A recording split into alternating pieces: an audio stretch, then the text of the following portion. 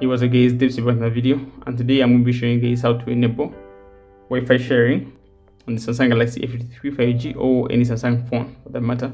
Yeah. So what is Wi-Fi sharing? Wi-Fi sharing is where you can turn on both Wi-Fi and mobile hotspot at the same time. Yeah. As you can see here, if I turn on my hotspot and then try to turn on Wi-Fi, it's going to say turn off mobile hotspot first. As you guys can see, hopefully that's clear. Yeah. So I have to turn on one at a time. You can have both. You can change that in the settings. So what you're going to do is go to your settings, then go to connections, as you can see there, and then go to mobile hotspot and tethering. Tap on mobile hotspot right there, and then go to configure.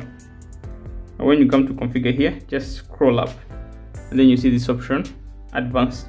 Tap on it, then scroll up again, and at the bottom you see this option of Wi-Fi sharing. That's what you tap on. Say okay, and then save. Yeah, it's important to save. Once you've saved, then you'll be able to turn on both Wi-Fi and mobile hotspot. As you can see, I can now turn on my mobile hotspot as well, and both of them are turned on at the same time. So yeah, that's how you enable Wi-Fi sharing on the Samsung Galaxy A53 5G or any Samsung phone for that matter. Thank you guys for watching, and I'll catch you guys in the next video. Peace out.